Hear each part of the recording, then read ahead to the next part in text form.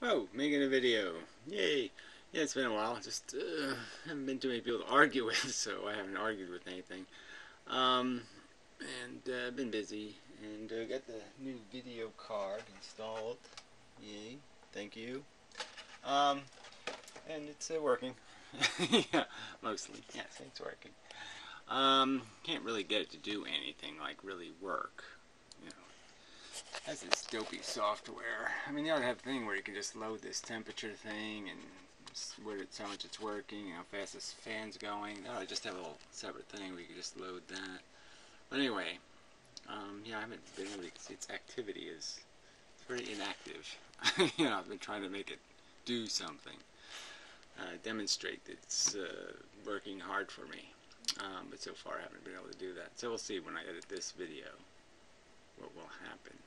Yeah, so put it to the test. It seems about twice as fast as the other card, but it should be, it's 3 gigabytes. Should be really fast.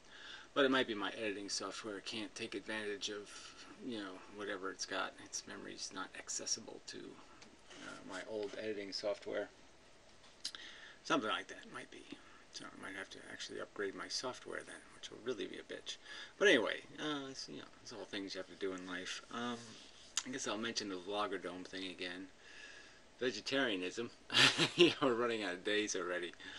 So yeah, for the next couple of days, if somebody wants to volunteer to defend, torturing and killing animals for food, let's hear it. I mean, let's have the conversation. Let's hear the defense. Let's debate this subject. So post below, I guess, if you're interested. Yeah, who wants to? Yeah, I mean, I don't know if you've tried to contact me, you haven't accomplished it. So no one so far has contacted me, as far as I know. I haven't checked my email lately. Probably should do that. It's just, I've been busy. Still haven't fixed my water heater. So anyway, we'll get to other news, more important news. Yeah, probably more important. I don't want to use up the what the fuck information, but it doesn't really matter. I'll come up with something for that anyway. Anyway, Mike Bayul is back. He's in Florida, didn't work out too well, blah blah. He seems to be in the mood to make videos, which is cool. So he's made 3, I think. And all very nice. Right to die, sort of ish, and I found a couple of people to respond to, supporting wacky ideas, and did a good enough job ripping them assholes and vaginas and such, and so it was good. A little snarky, but I tend to like the snarkiest, so it's good for me. Tween Toe Guy also made a video, Living a Lie, talking about the default, how we just kind of, life is just this thing. I've sort of implied it myself in terms of there's always something to do. You always feel like it's undone. You really don't feel like, oh yeah, well, yeah, I want to die, but, the cat to feed, you got this to do, that to do, these little things. And life sort of catches you like that. I was playing Angry Birds on Wasted Time, playing with the Android thing, because I really want to see Android videos, but anyway, and, it's so simple. It's a very simple game. You just knock stuff down to kill pigs and blah blah blah blah blah. But anyway, very cute. Okay, fine, but it's so manipulative. Is that once you get into the game pretty deep, then all of a sudden they want you to buy superpowers because the levels get harder and harder, and it's just such a pain in the ass, and it's no fun.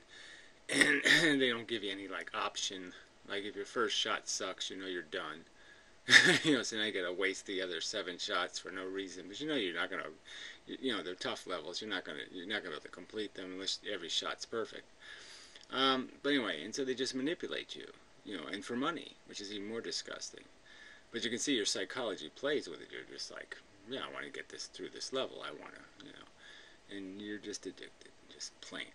It's just, that's what life does to you all over the place.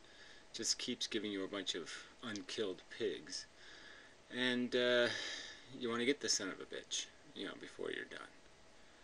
So whatever the little ambition is, whatever the little thing is, it just nags at you and says, you got to finish this, you got to do this, you got to do that.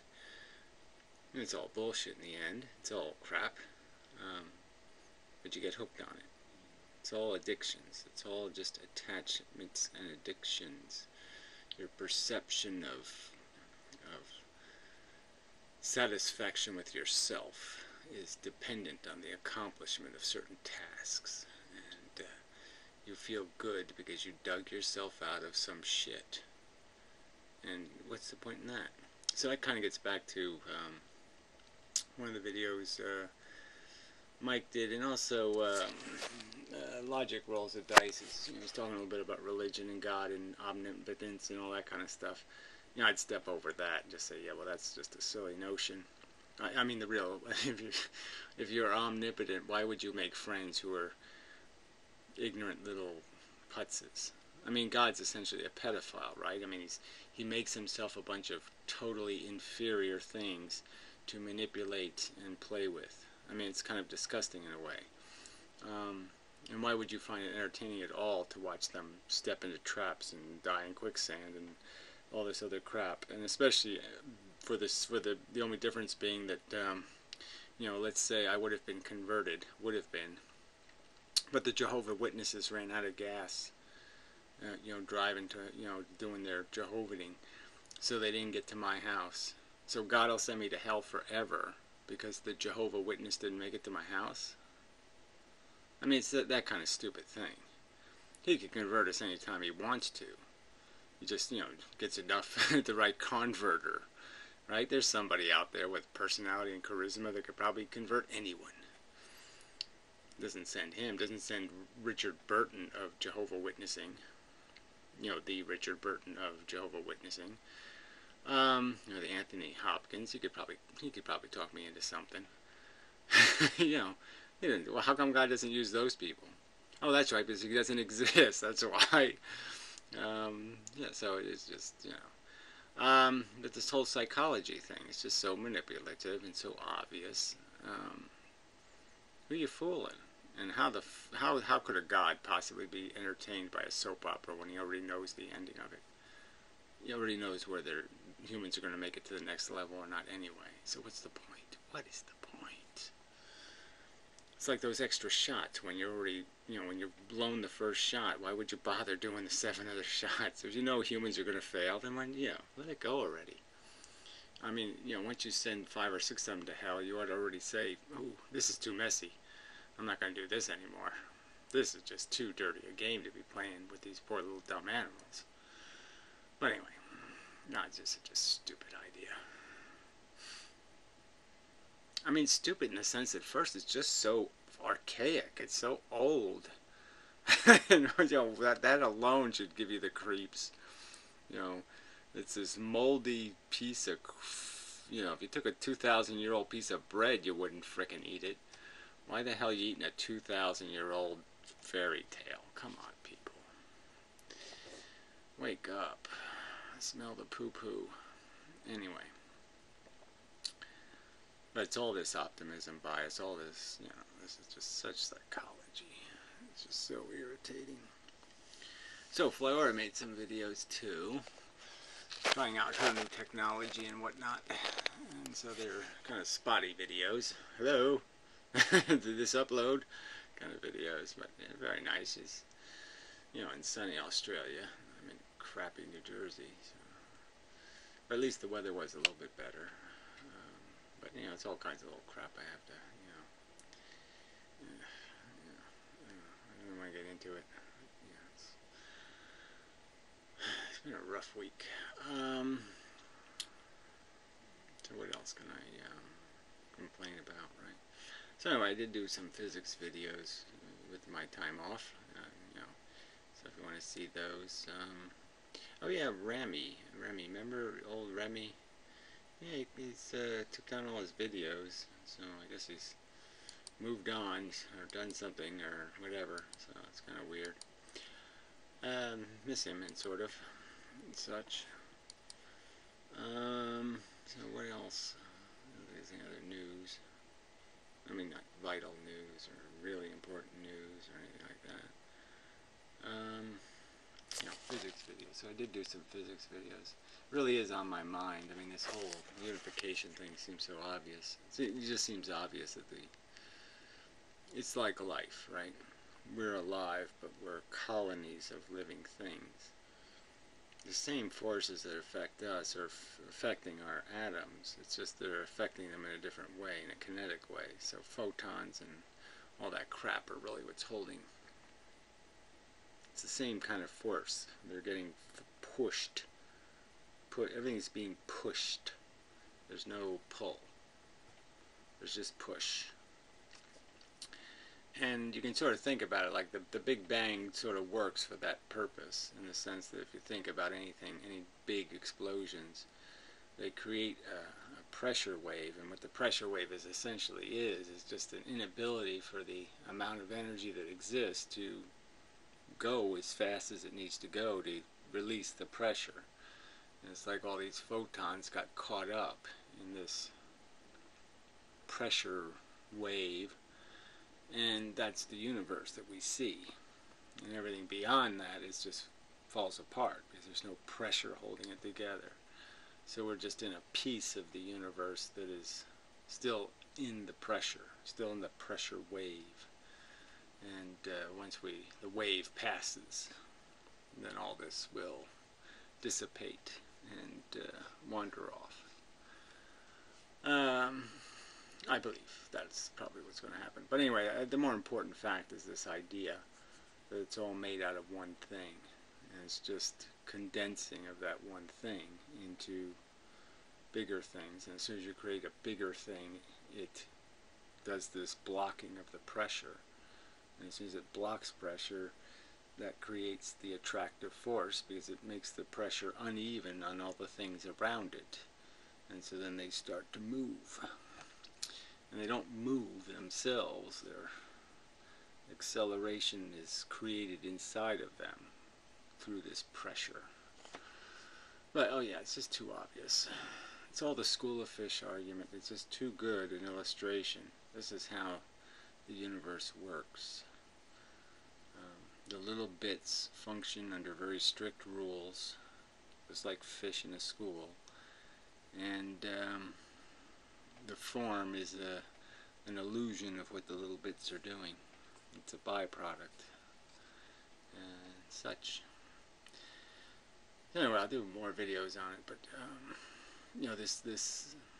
these little things that I think are just critically important, and the idea of thinking about direct kinetic impacts, two things hitting each other head on, and the fact that in a pure environment where the two things can't change their speed, that interaction doesn't exist. It has no significance. It changes nothing. So even though it's the most dramatic of interactions, it can't do anything because something will leave in that direction at the speed of light, and something will leave in that direction at the speed of light, and it'll be just like they never hit each other. And I think that's clearly significant in terms of how the universe interacts. And I think it'll probably explain a lot, but I think it may lie at the core of the whole quantum thing too. The fact that there's this missing place in the linear line, and that's really what quantum mechanics is a description of, is the lack of symmetry. And I think that lack of symmetry is created by that fact that peak interaction creates no interaction. So anyway, it's probably about, there's some other way I want to say this, but I might as well do a little bit of it now, just the fun of it. Hoffaday left a comment, and brought up the field theory thing. And the field theory thing is, it's just like the Einstein thing. All Einstein did, the idea of a convergence being the cause of gravity, okay, that's a consistent force, okay, the inverse square law of gravity kind of thing. So this is just a basic description of convergence. And it really just depends on what you make the medium. So Einstein's saying space is the medium. The field theory is saying, well, there's there's a location in space, and all these locations have a significance in terms of field strength that would really be representative of how much matter or photons or things are in that space. So if the space is filled, it'd get a number. If it's filled heavy, it'd get a higher number. That kind of thing. And what I'm saying is it's not, the field isn't space. The field is the photons. It's just that some of them are easily seen and some of them are semi-invisible. Clearly gravity shouldn't be called something invisible, right, when it has such a significant impact on our lives. But I mean, the physical cause of it is invisible, but we see the effect, and the cause is, as I'm stating, it is a physical force, and it's the same physical force that's compressing atoms. It's just doing it to atoms in a kinetic way, where for us it's not so much. We don't experience the kinetic. We experience the effect of the kinetic. And the fact is that there's no conversion. You can't convert a photon into something. It's always a photon. So when two photons hit, they can't turn into half a photon. They're still two photons. They just go in different directions. So it's like the fish analogy. You can't create or destroy them. You can only make them bump into each other. Yeah, sort of. Okay, so enough of that. Sorry. It's just really is on my mind again. I just get so caught up in that stuff. So anyway, I'm just a lot of things I'm working on. I just don't time. Need more time. I would love to have a year to devote to different things. I'd love to know what is the right thing to do. There's just so many choices and so much uncertainty. Mike was sort of talking about that. When life is difficult, it's hard to find your way. Hard to find a way to be practical and comfortable, useful and comfortable. It's hard, to find contribution, work, quote unquote, that you can also have it not only feed society, be useful, but also be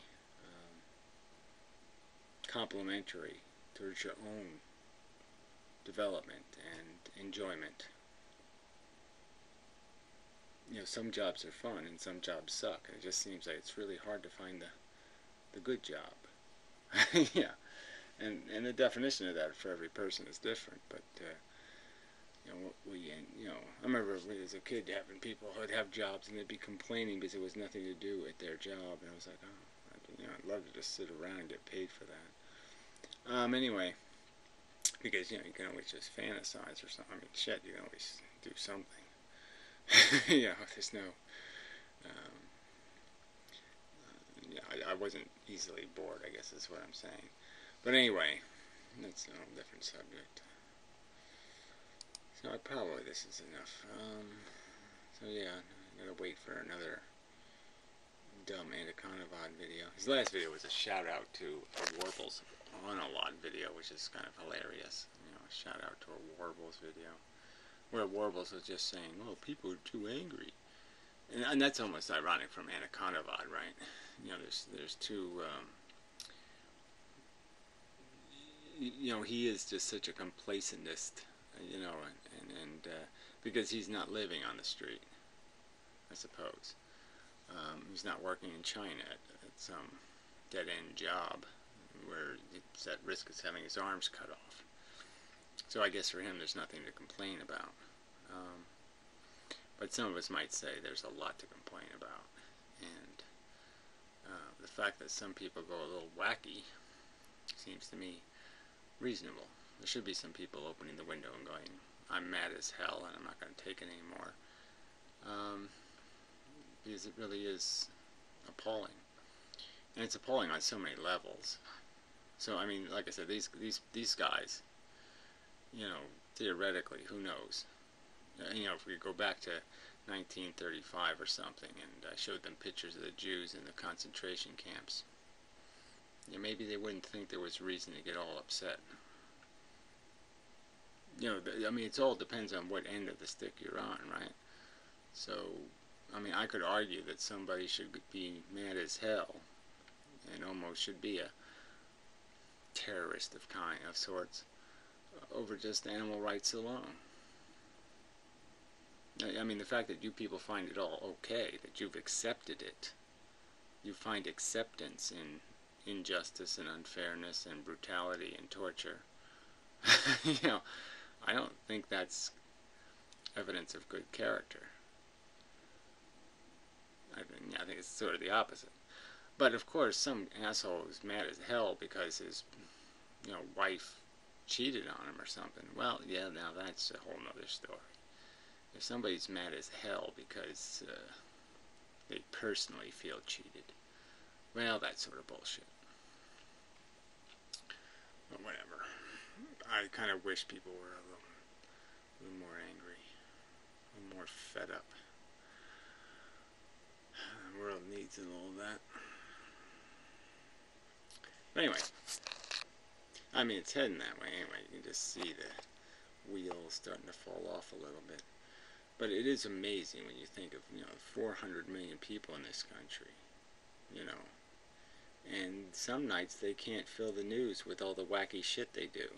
You know, the wackos don't do enough wacky shit for them to have, you know, they start doing stories about cats rescued from trees or something. I mean, they have to go to cats to go find some. What did the wackiest cat do today? Because they can't find a wacky enough person to do a story on. So in some respects, you got to say that's almost amazing. And, you know, these idiots are saying there's too much craziness going on. Frankly, I mean, I think it's just amazing how little craziness is going on. It surprises me. I sit and just wonder how is the lid kept on this boiling kettle of shit. So anyway, now that's probably enough. So anyway, again, I said it again. Lots to do, and I better get to it. Still have to do old fans' questions. I'm going to try to do that. Yeah, we'll see. Running out of days. 3 days, 4 days left. Yeah, I should be able to fit it in somewhere, right? Yeah, sure. I got to do all my Vlogger Dome crap. So I got to get that going. Vegetarianism.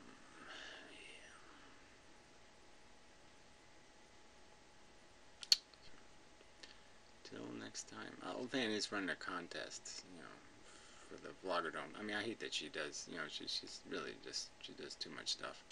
I mean, puts out a little too much. But you can win a $25 gift certificate if you can produce a little 2 or 3 or 4 minute segment on vegetarianism in video form without stealing music or content. Yeah, make something semi-original. Yeah. Anyway, stuff that's not copyrighted anyway, which is always a tricky line, so it's always a little tricky. I think that's all I got. I have more, but I just don't care. I'm not gonna, there's always stuff to